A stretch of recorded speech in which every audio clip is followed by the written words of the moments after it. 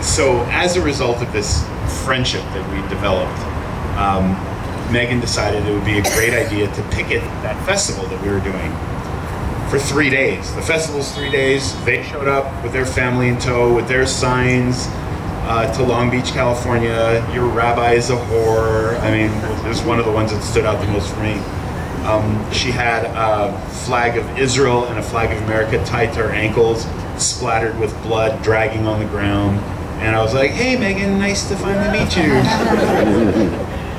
And people are all around us yelling and screaming. They've got her family. There was about, what, not even a dozen of you, right? Like 6 maybe. 6. And then like 100 counter-protesters with, you know, like God hates figs, right? Yeah, somebody was dressed as the Easter Bunny. The Easter Another Bunny is guy. Jesus. Right.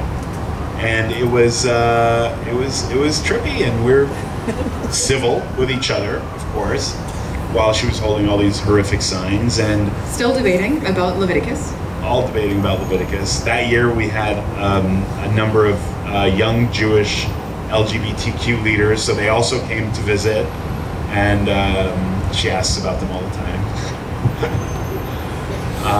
And it was interesting because there was this sort of hateful context, but I was still able to be civil. I think I offered your little brother like some water, and your mom yelled at me. And of course, the organized Jewish community in Long Beach was like, Abitbol, what the hell have you brought down upon us here? You know, they were so mad at me. I was like, I didn't do anything, but that's par for the course. And then I told her that I was going to the GA. The GA is the General Assembly of Jewish Federations in New Orleans.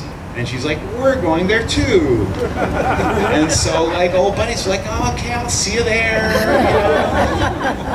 You're going to hell.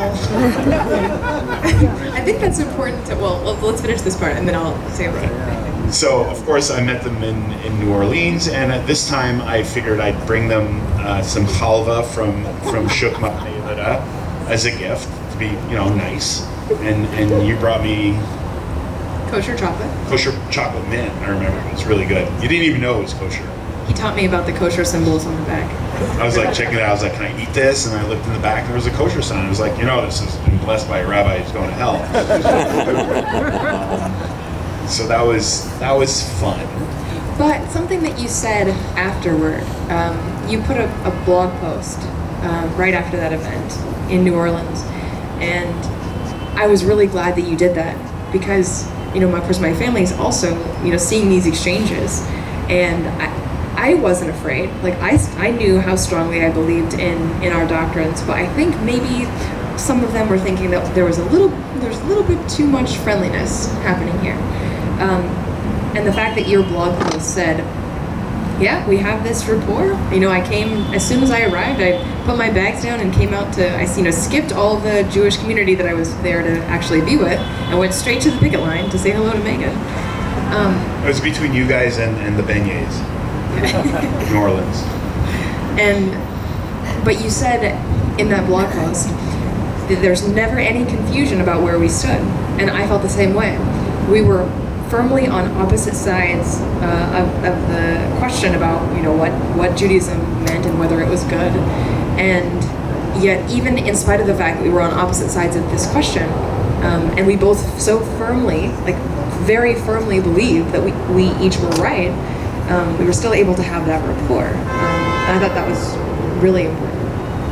Right, so that was the whole key to our ability to be able to discuss things. And I, at no point in time, used foul language, though I was sorely tempted to.